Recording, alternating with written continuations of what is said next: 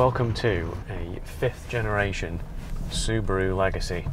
You'd be forgiven in the UK for sort of forgetting these things existed. Now, they're quite popular around the world, especially in the US and Australia. But in the UK, they never really sold too many of them, especially this generation. They actually only sold us the Tourer, or estate car, which is what this model is. When I got offered the chance to drive one, I jumped at the chance because it's a properly cool looking car actually. I knew it would have the standard Subaru all-wheel drive system, and I knew that it would have some sort of quirky engine, boxer flat 4 engine. This is a 2011. It came out in 2009, the 5th generation, sold it till 2013. They're quite difficult to place on the market and where they were aimed at, because at the same time as being quite a luxurious and well-appointed car, with all this leather and technology, and it's also quite agricultural in its underpinnings. You know, it's all-wheel drive. It's got this very stiff clutch and manual gearbox that feel like you're piloting something a little bit more serious. And then this great big power bulge in front of me as well, which is essentially the intake for the intercooler on the engine. So this is the top spec model. This is the SE Nav Plus. So it, as by the name you might imagine, it has sat nav. So it also has leather seats, a reversing camera, xenon headlights, and keyless entry and go. Quite a high-tech car given that it came out in 2009. And the nice thing is that even if you don't buy the SE Nav Plus and you just buy the basic entry-level ones, you get dual zone climate control, 10-way adjustable seats. Now, these seats, they're electrically adjustable forward and back. Even in a sort of 50, 60 grand BMW or Mercedes, they often neglect to give you a seat that will move back and forward under its own steam. So definitely got plenty of kit on it. You could get this car in the UK with only 3 engines. Now in the rest of the world there was a few different other engine options. So here you could get 2 petrol engines, a 2 litre and a 2.5, and then a diesel. Elsewhere in the world there was options such as a 3.6 litre boxer flat 6, which now you're talking. It's a real shame we didn't get that here. So if anyone's watching and you've got like a 3.6, then do let me know. The diesel was only available with the 6-speed manual. So then with the 2 litre petrol you could get the manual or a CVT gearbox, and then the 2.5 was only CVT. The weird thing is that this particular car is the diesel, and the world's first diesel boxer engine. And I was wondering, does this mean it's going to sound good? I was getting kind of like excited to hear what it was like. I thought maybe it'll be the best sounding diesel I've heard in a while. I was sadly disappointed because it just sounds like a diesel. There is an advantage to this boxer diesel, and it's that it's a little bit more like a petrol engine in its performance. It likes to rev, and it's got much more linear performance.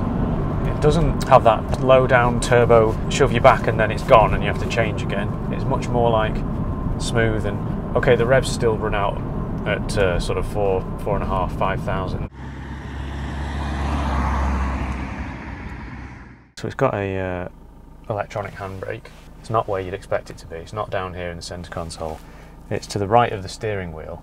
Now obviously Subaru knew this would be a bit weird. They've literally got this sticker next to it telling you how to use it. And then it's got hill hold assist as well, which you can turn on and off next to that.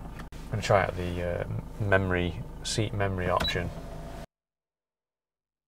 Whoever had this set likes sitting up straight.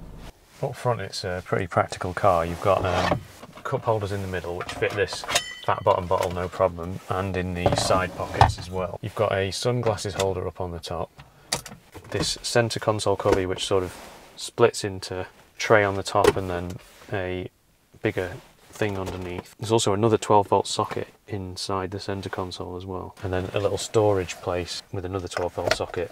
And then the glove box is reasonable size, and most of them don't have the great big screen in the middle here, so I'll just go over this quickly. It's not bad actually, it's quite big. I mean, given this is 10 years old now, it's all right. So yeah, you've got the sat nav, which is okay, obviously a little bit out of date now. Then you've got your Bluetooth phone connections and a calculator and a calendar, so that's unusual. Do you want me to tell you about the back or not, mate? What's that? I suppose he should show you around the back now. It's his turn, so I think I'm just going to play Wordle for a bit. Welcome to the back of the Subaru Legacy Tourer, where there's acres of room.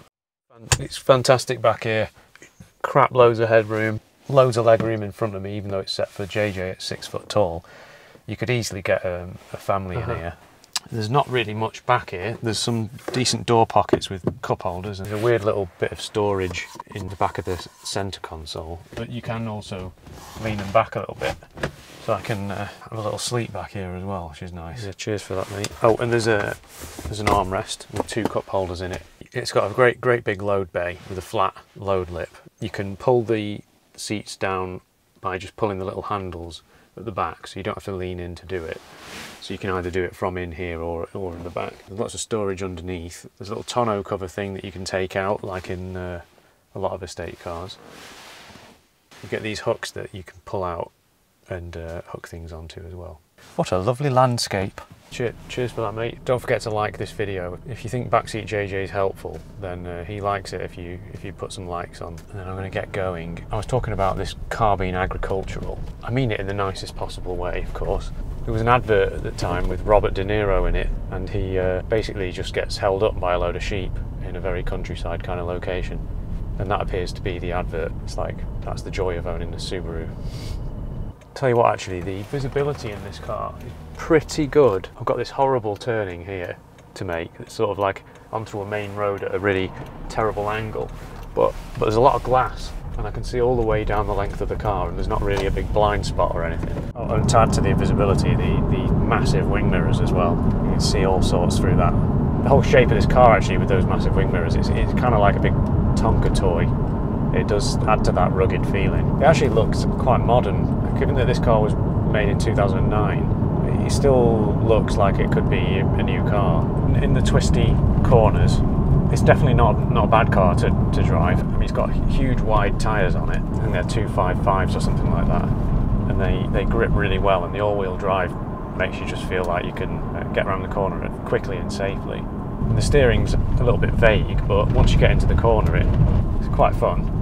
I like the instrument cluster in front of you. It's quite sporty in its font and design. And the little screen in front of you actually tells you what gear you're in, even in a manual, which is unusual. It's got an MPG meter, but it's one of those like analog dials, which I've never really understood the point of. All they are is a indicator of how much you're pressing the accelerator, but in verse. And in order to put that there, they've got rid of the temperature gauge, so all you get is a little light that tells you that the engine's cold, and then it goes away when the engine's warm.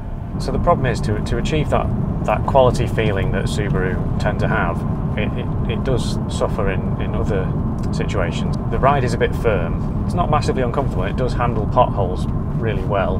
General refinement is good, but it's not up there with what the Germans have got to offer. So it's not massively noisy at speed, but at the same time it's not the quietest thing I've ever driven. And there is a bit of sort of rattling coming from the back there, but generally otherwise the interior feels well screwed together.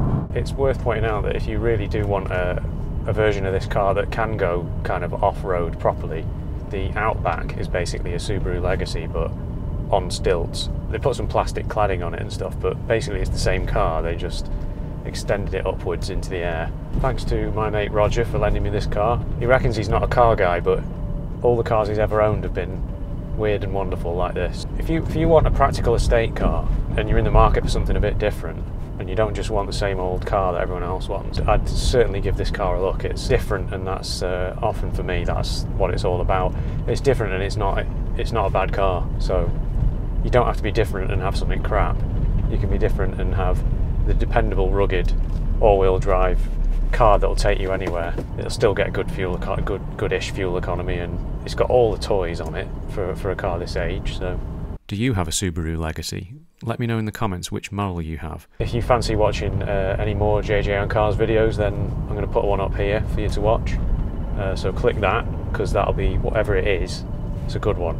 So it's a good one. So watch it. And yeah, cheers for watching, and I'll see you in the next video.